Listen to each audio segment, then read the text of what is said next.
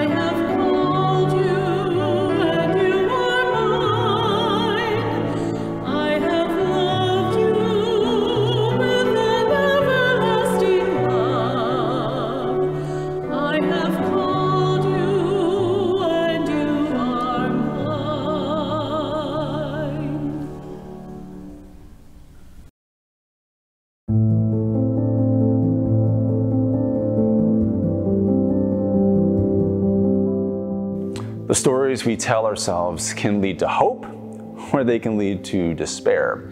They can motivate us to grow and change, or they can lead to a fixed mindset and a stagnated soul.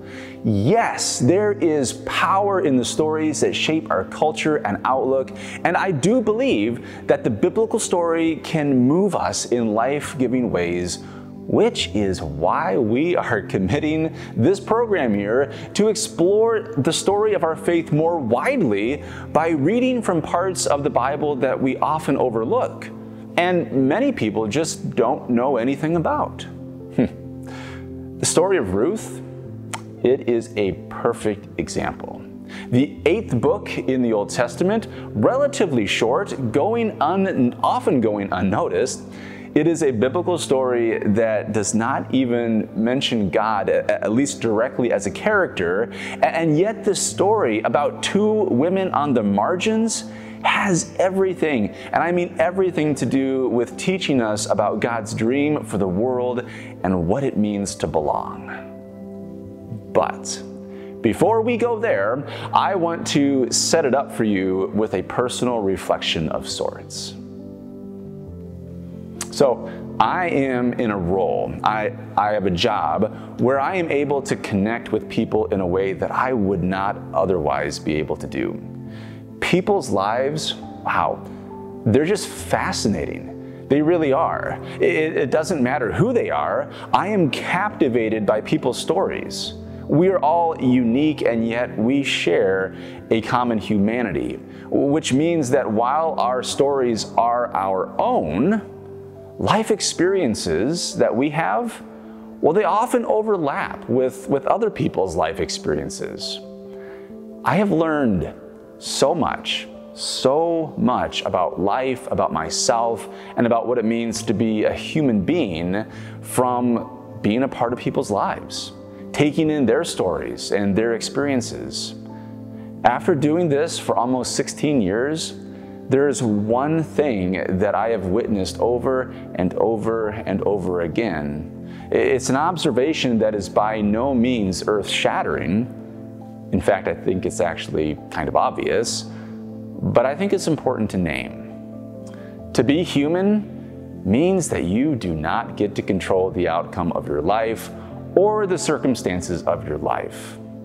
To be human is to experience great joy and great loss and every emotion in between, and rarely, I would say actually almost never, does life go the way that you plan or expect it to. And that drives me crazy. I try really hard to convince myself that I have control over my life, but that is simply an illusion I create that makes me feel better. It's not real. I wish life was like choose your own adventure books. I grew up reading those. Do you know what I'm talking about? Do you know what those are?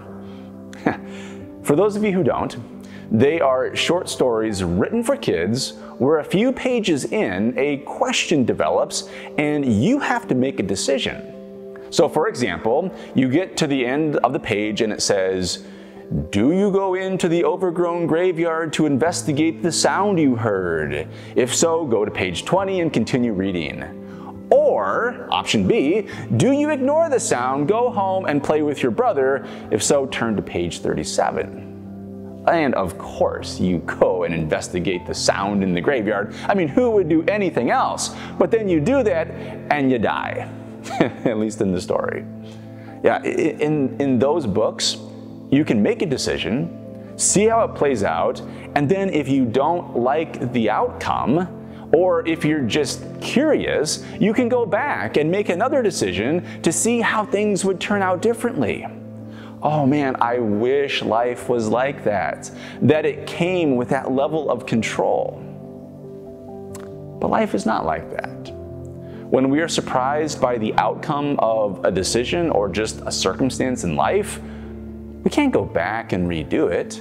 There isn't another path we can jump on to avoid the one that we're on. We don't have any control over that. When life surprises us, we have to figure out how to deal with it. So, let me give you a few examples. I tell all of Bethlehem's middle school confirmation students that when I was in 8th grade, I was not sitting in school just daydreaming about the day when I would be a pastor. Oh Lord, no, that was not what I was expecting. I was not looking for that. And while there are many things I do enjoy about what I do, I was also not expecting that, given where I'm at right now, that I would be painted with the same brush as other religious leaders who use their faith to justify violence or intolerance or use their power in ways that are abusive to others. I mean, that was an unpleasant surprise, and it's one that I deal with quite frequently. Give you more examples. I am not aware of any couple looking to get married who are expecting to get divorced, who are expecting to get hurt, who are expecting that their relationship will not last. But it happens. I don't think any of us expected the fundamental changes that have occurred in our lives, routines, work, and schools as a result of COVID. I think many new parents are caught off guard by how strong of feelings they have for their child, how good it can actually be, and at the same time, how hard it can be when you realize that you can't prevent your kids from getting hurt. No parent expects that their child will struggle from mental illness or disease or bullying, and no parent feels okay when they realize that they have done everything that they can do and what happens next is completely out of their control. Life is a combination of joy and loss, and much of it you can't control. That's what I've learned from people as I have entered into their stories. That's what it means to be human. And it is what we have to wrestle with and make sense of. And the biblical writers, they know this. They know what it is to be human, and they know our experiences. Our focus text today comes from the book of Ruth, chapter 1, verses 16 through 17. But Ruth said, "Do not press me to leave you, to turn back from following you. Where you go, I will go. Where you lodge, I will lodge. Your people shall be my people, and your God my God. Where you die, I will die, and there will I be buried. May the Lord do thus to me, and more as well, if even death parts me from you." So a story is told about Naomi and Ruth, which eventually finds its way into the Bible. To quickly summarize, here's the story in a nutshell. There is a famine in Judah, the southern part of Israel, where Naomi, her husband, and her 2 sons live. No one expected that to happen, but it did, and it's a life-threatening situation. So Naomi and her family are forced to relocate as refugees to the land of Moab, one of Israel's enemies. Again, no one expected that. It's not the place that you want to end up in. It is here, in this foreign place, that Naomi's husband dies, and her sons take Moabite wives. For an Israelite woman, this is bad all the way around. I am sure she did not expect her life to go this way, but soon things get worse as then both of her sons die. Now Naomi is left with her 2 foreign daughter-in-laws with no way to financially support themselves. Naomi decides to return home to Bethlehem and pleads with her daughters-in-law to take care of themselves and to return to their family homes where they might have a chance of marrying again and having a family. But Ruth refuses to leave Naomi, whom she now considers to be her primary family member, despite their different countries of origins, and despite religious differences, and despite the usual tension that existed between mothers and daughters-in-law. This is where our reading our focus text comes in that we read. Ruth promises to remain with Naomi. In making such a promise, Ruth defies all conventions and takes an enormous risk. She risks ridicule and rejection from her mother-in-law's people, who all hate Moabites.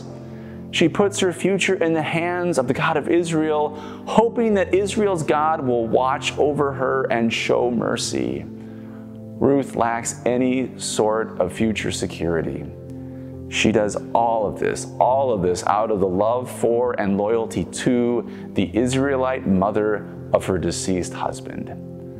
None of this was expected.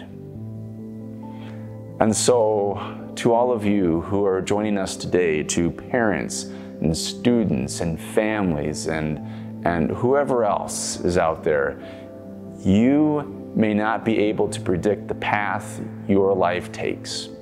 You may not be able to single-handedly steer the direction of our country, to change weather patterns, to prevent droughts and crop failure. You can't make yourself not get cancer.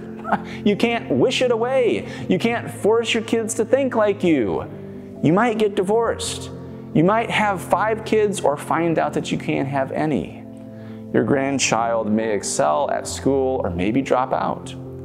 Your spouse may get addicted to alcohol.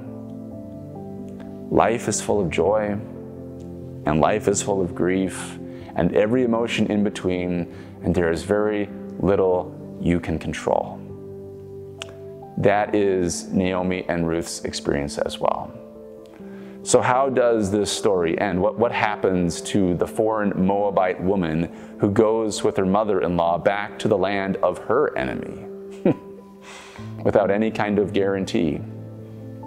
Well, she becomes the great-great-great-grandmother of King David, and in the line of ancestors to which Jesus is born. She becomes part of God's story and serves as a reminder that whenever we are uncertain of where we are in life and feel like things are just out of control, we remember that God accompanies us on that journey and is present in our joy and grief and everywhere in between, that God removes boundaries and barriers so that even foreigners born to your enemy can become included in God's dream for the world. And if that can happen, then anything can happen. I mean, your life may not be a fairy tale. I don't want to say that everything ends well. Some people, it doesn't. I mean, life, it won't go the way that you think or want, but no matter where you end up, the God that Ruth places her hope in, this God moves and acts in surprising ways to bring life into the places where we least expect it.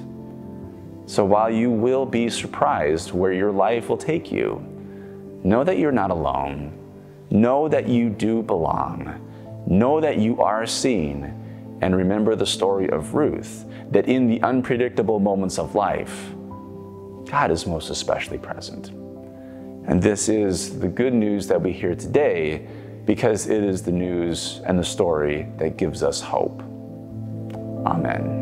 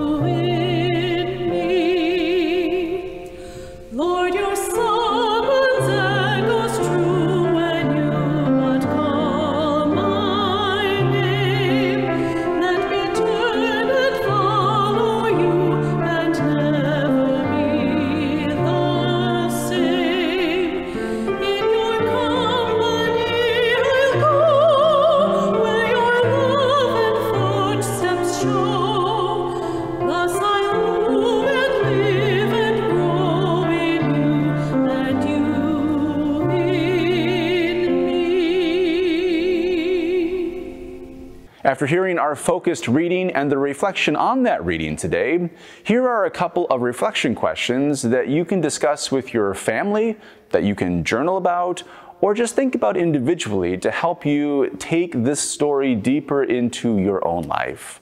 So question number 1, what is the biggest surprise, whether good or bad, that you've experienced in your life so far? And question number 2, how do you deal with the unpredictability of life? If today's reflection relates to you in some way and you feel that it would be well received by others in your life, well, we absolutely invite you to please share this with others. Also, if there is anyone who you would like to be uplifted in our public prayers, then please either privately email us or leave their name in the comments, and we will add them to our prayers. We do thank you for taking the time out of your busy day and out of your life to watch, to listen, and to be uplifted.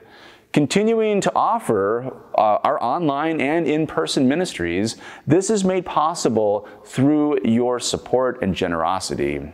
If you feel that you are in a place to give of your time, your talents, your treasures to the mission of Bethlehem, you can do so in a variety of ways.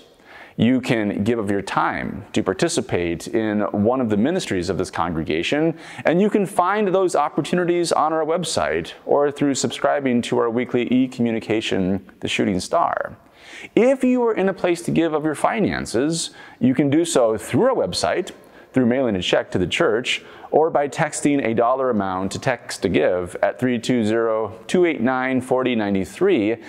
Any way that you are able to support the mission of this congregation is greatly appreciated. So thank you very much. We join our hearts in prayer as we pray for the church, for the world, and for all people who have needs. We pray, gracious God, we give you thanks for the relationships in our life that mean so much, for the life that is given as we walk with one another down life's unpredictable path. Help us to be there for one another in the joys and in the sorrows of life, that we might share your grace, love, and compassion when we need it the most. Gracious God, we pray for your church in whatever form it takes and wherever it gathers, that you would equip us to be your hands, feet, and voice in this world, speaking and acting in ways of love, grace, compassion, and mercy. We pray for all those people, gracious God, who are living lives that are far less than you intend for your good creation. We pray for those who are struggling with addictions. We pray for those who have mental health diagnoses, for those who are walking this life all alone. We pray for those who are struggling financially. We pray for those who are sick in their bodies, in their minds, in their spirits. We pray for those who have asked for public prayer this day, including Monica Anderson, Todd Ferguson, Ann Frobenius, Dave Hine, Julie Copperud, Heidi Larson, Kristen Markfort, Brian Erickson, Georgianne Christian, Linda Lokes, Fran Odom, Leah Martin, Richard Metz. Gracious God, we also pray for those people who are near and dear to us, our family and our friends, whose names we now speak in the silence of our hearts.